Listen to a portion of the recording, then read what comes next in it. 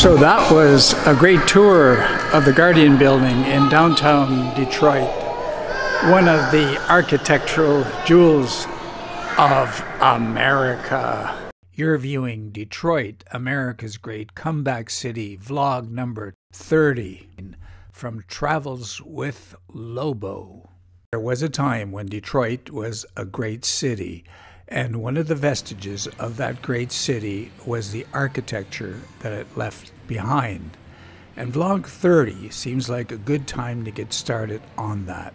Detroit's architecture is recognized as being among the finest in the U.S., with the National Trust for Historical Preservation listing many of Detroit's skyscrapers and buildings as some of America's most endangered landmarks. Detroit has one of the largest surviving collection of late 19th and early 20th century buildings in the U.S. In this vlog, I'd like to spotlight one of those, and that would be the Guardian Building. This display of Detroit's historic architecture can be found in the lobby of the First National Bank building, a building built by Detroit's architect, Albert Kahn. No, Albert Kahn did not design the Guardian Building. We'll hear more about Albert Kahn in the next vlog.